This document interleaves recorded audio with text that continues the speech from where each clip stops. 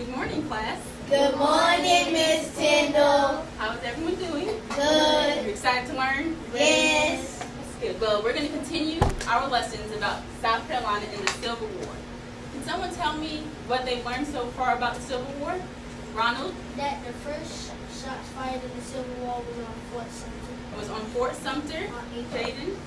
The battle had lasted 1 day and a half. The Fort Sumter battle? Yes, ma'am. Wow, that's a long time, isn't it?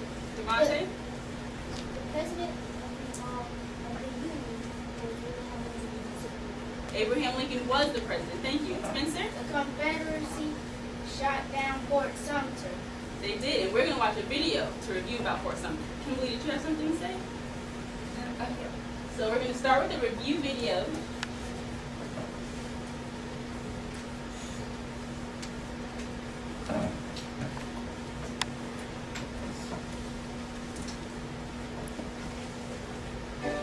And I want you to pay close attention to the review. The Civil War began at 4:30 a.m. on the 12th of April, 1861.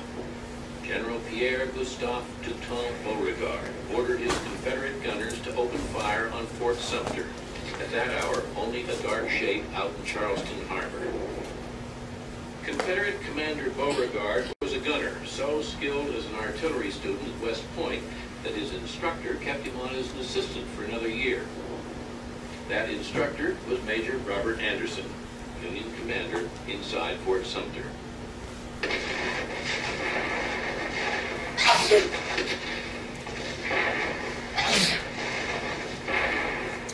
All the pent-up hatred of the past months and years is voiced in the thunder of these cannon, and the people seem almost beside themselves in the exaltation of a freedom they deem already won.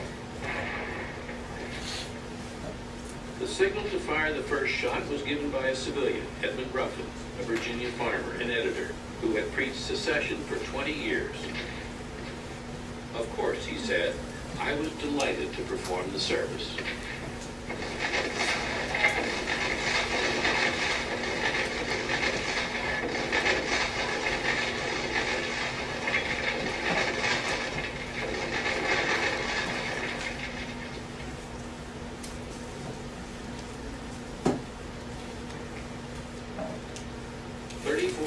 Later, a white flag over the fort ended the bombardment. The only casualty had been a Confederate horse. It was a bloodless opening to the bloodiest war in American history.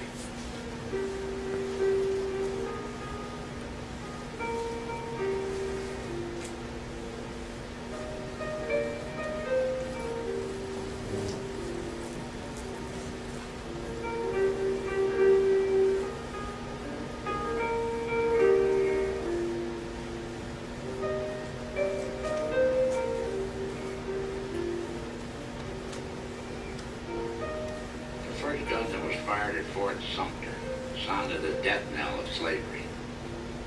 They who fired it were the greatest practical abolitionists this nation has produced. April 13th. So Civil War is inaugurated at last. God defend the right.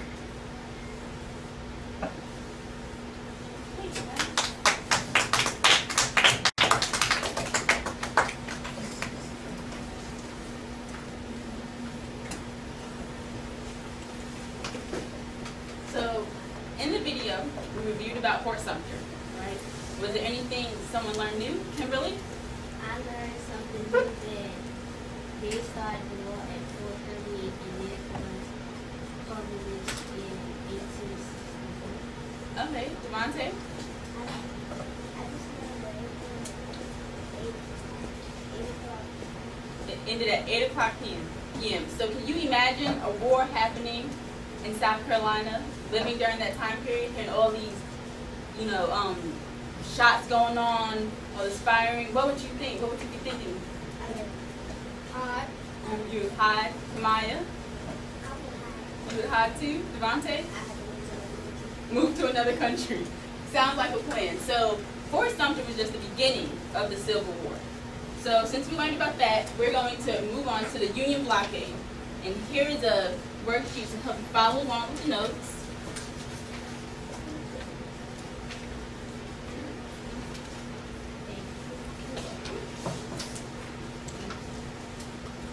Union blockade. The Union set up a blockade along the Confederate coastline. Now, who was the Union again? Was that the North or the South? The South. The Union was the South? No, The North. The North, because they separated, right? They succeeded. So along the coastline, I know it's a small picture, but along this whole coastline,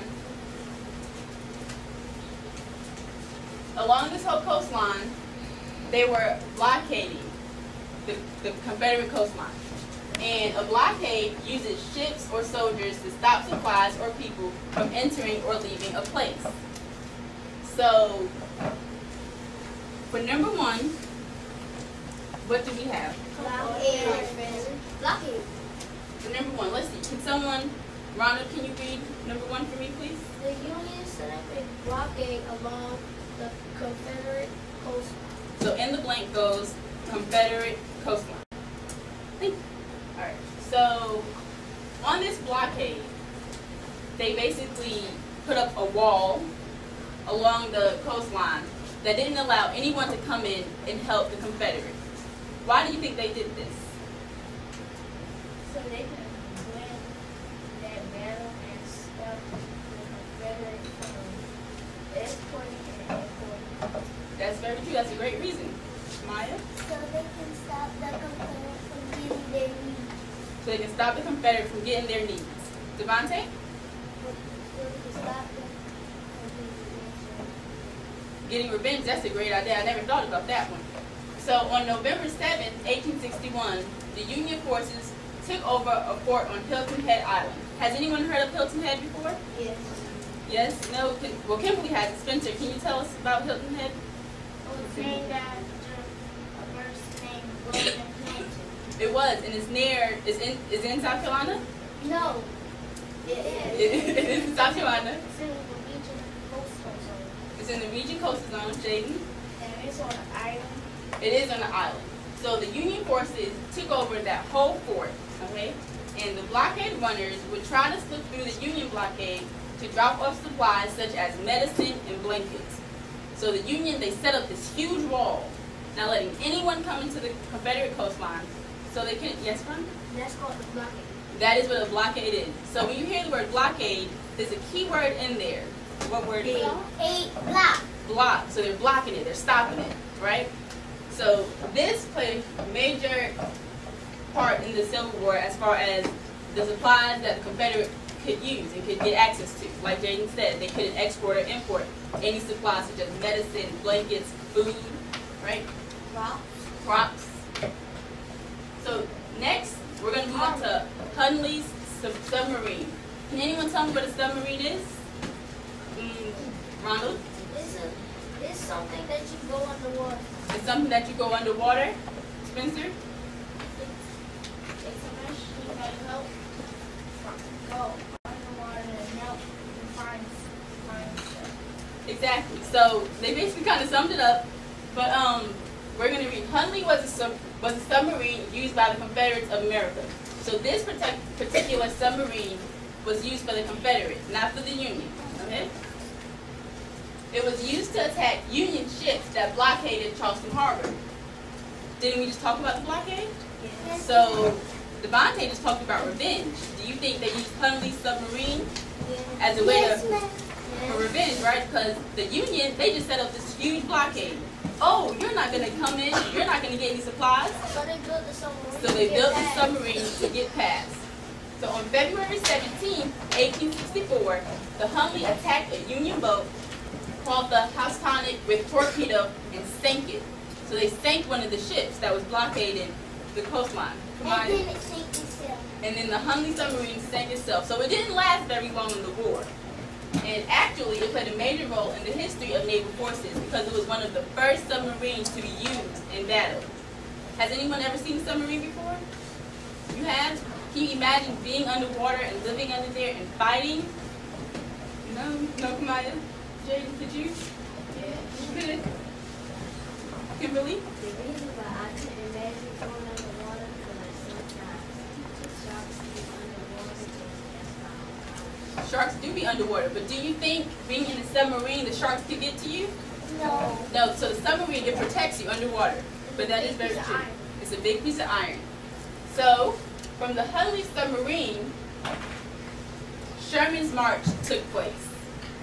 Okay? And on February 1st, 1865, General William Sherman and his Union Army entered South Carolina.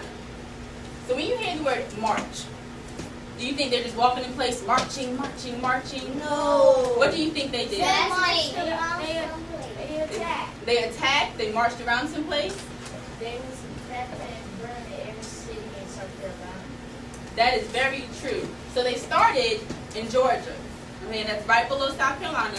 And they marched through South Carolina all the way to North Carolina. And the Confederates were unable to stop Sherman's march. Why do you think they named it Sherman's March? Because the man name may be Sherman. Because he created this. Because the man's name, who was Sherman,